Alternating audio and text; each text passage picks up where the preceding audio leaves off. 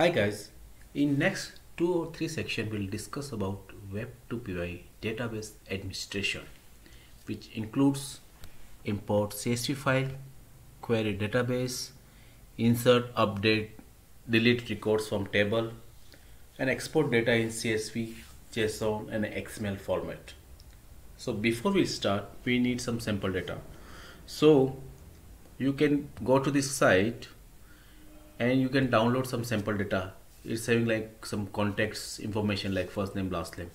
So when you go to these sites, you can download this free data download. So it will contain some 500 record of a contact information.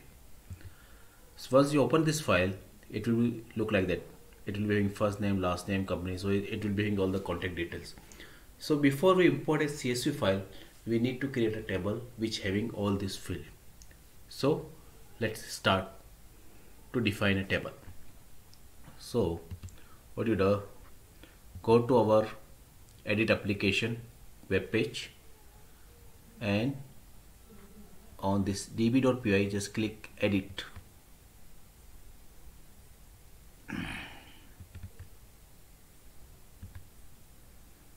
So I already defined one table called contacts. Here, see, db.define table contacts which having all these fields.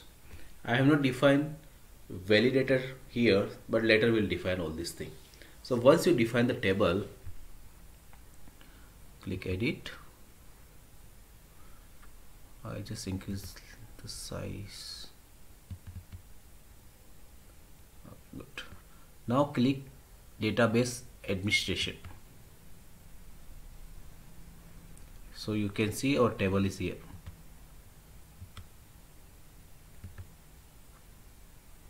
DB contacts. Click this table.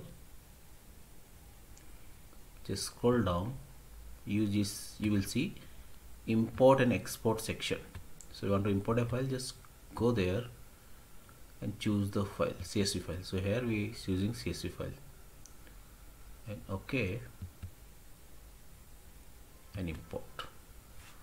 Once table get import, you will see this data uploaded successfully. So you want to see this data, just go back, database administration, click this table. See,